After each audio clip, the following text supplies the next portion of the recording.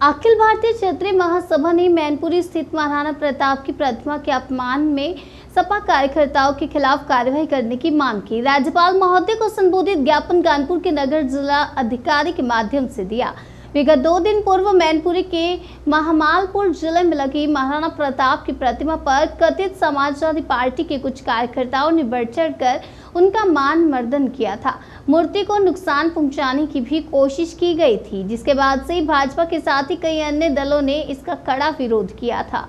अगले ही दिन राजपूत समाज में लोगों ने प्रतिमा की साफ सफाई कर दोबारा से माल्यार्पण भी किया।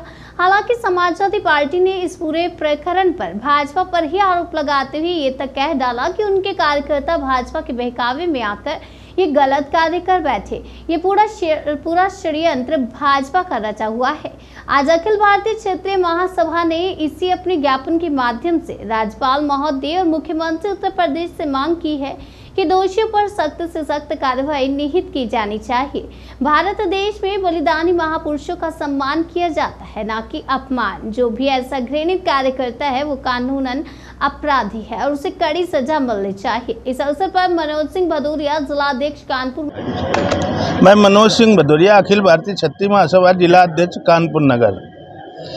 मैं मैनपुरी जिले में समाजवादी कार्यकर्ताओं द्वारा कुकर्त काम किया गया है, जो हमारे राष्ट्र के गौरव और सनातन के योद्धा महाराणा प्रताप जी के साथ बहुत ही अभद्र कार्य किया गया है और उनको अपमानित भी करने का कार्य किया गया है समाजवादी पार्टी के कुछ कार्यकर्ताओं द्वारा।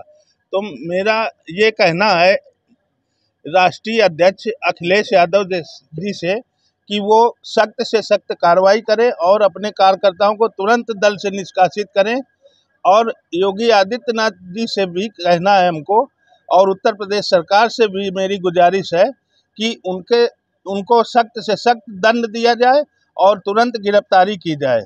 तो समाज में ऐसा मैसेज दिया जाए, किसी भी दल का कोई भी पदाधिकारी हो, किसी भी महान आत्मा के साथ या देश के गौरव के साथ खिलवाड़ न कर सके। अगर आपकी मांग पूरी नहीं तो क्या करें? मांग यदि पूरी नहीं होती है तो क्षत्रिय दल बहुत ही आक्रोशित है और वो आंदोलन का रास्ता अपनाएगा मजबूर होकर के। मैनपुरी जिले में समाजवादी पार्टी के कार्यकर्ता तथा पदाधिकारियों द्वारा महाराणा प्रताप की प्रतिमा पर चढ़कर उनके अस्त्र शस्त्रों के साथ छेड़छाड़ करना और उनके खिलाफ अभद्र भाषा का प्रयोग करना तथा और उनकी प्रतिमा पर चढ़कर समाजवादी की पार्टी के झंडे को लहराना, इसके विरोध में, क्योंकि महाराणा प्रताप एक सनातन योद्धा थे जिन्होंने घास की रोटी खा करके देश की रक्षा के लिए अपने आप को बलिदान को दे दिया। महाराणा प्रताप एक 36 कौमों के रक्षा हेतु समाज के लिए काम कर रहे थे। ऐसे बलिदानी के साथ उनकी प्रतिमा के साथ अगर कोई पार्टी छेड़छाड़ या खिलवाड़ करती है तो क्षेत्रीय महासभा, अखिल भारतीय क्षेत्रीय महासभा उसका खुलकर विरोध करेगी। माननीय समाजवादी पार्टी के वरिष्ठ पदाधिकारियों से कहना चाहता हूं कि अपने कार्यकर्ताओं को तुरंत निष्कासित करें, उन पर कठोर कार्रवाई करें। माननीय योगी आदित्यनाथ जी से कहना चाहूँगा, जितने भी पदाधिकारी, जितने भी बवाली जो थे, जिन्होंने महाराणा प्रताप जी की प्रतिमा के साथ छेड़छाड़ किया है या उनके साथ गलत तरीके का व्यवहार किया, उनको दंडित किए करवाएं। और अगर ऐसा नहीं करता है तो क्षत्रिय समाज समाजवादी पार्टी का खुलकर विरोध करेगा।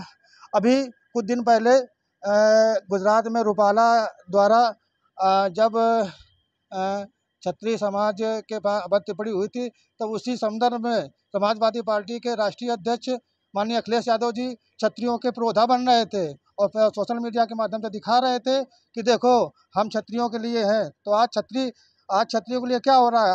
आपकी पार्टी के आदमी जब हमारे महाराणा प्रताप जी की प्रतिमा के साथ और उनके साथ गलत व्यवहार कर रहे हैं तो आप कहाँ चले गए हैं? ये कौन सी राजनीति आप खेल रहे हैं? मांगे नहीं मानी जाएगी तो क्षत्रिय समाज समाजवादी पार्टी का खुलकर विरोध करेगा। अभी जो कुछ भाई जो लोग समाजवादी का सपोर्ट कर रहे थे, वो ये सब कृत्य देख के वो भी सब लोग विरोध करेंगे और ज़्यादा से ज़्यादा विरोध करेंगे।